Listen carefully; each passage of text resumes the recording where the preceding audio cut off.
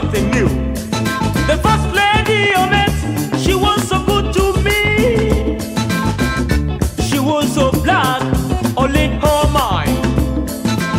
She made me feel like I was in my land. She was called Lida Lou. That's what she's called, Lida Lou.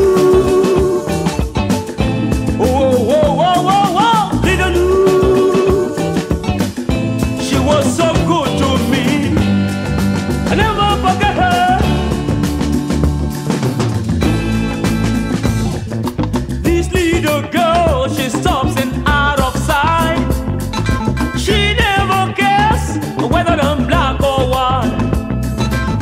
She made me feel like I was in my land. Realizing that my being black is nothing strange to human nature.